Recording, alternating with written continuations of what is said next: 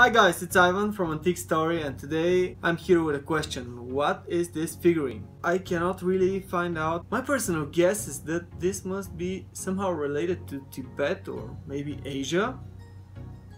It looks like Buddha, but a female variant of him?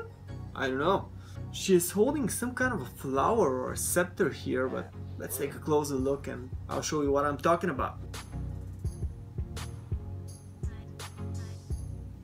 Hope that you have enjoyed this video. I'll be waiting for your suggestions perhaps. See you around, guys.